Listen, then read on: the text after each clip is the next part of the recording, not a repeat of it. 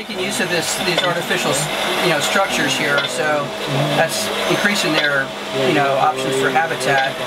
But just, the smaller fish, the juvenile fish, are hanging around these small structures too. So it's a good for the lionfish because they don't have to do too much work to get food.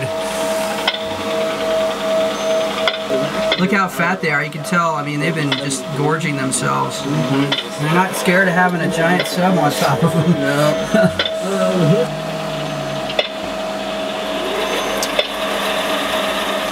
This is a trap that we used to collect our lionfish in. My shirt inside out. It has basically, it's called the Frapper. It's made by Bob Hickerson, and it's a lobster condo with the flapping here still. It's been modified so that they got more of a circumference covered, and then the outside they've taken the mesh part of the lobster trap off and put a dry bag around it with a nice handy zipper, so you don't have to reach around and grab all those spines. You just dump the lionfish right out.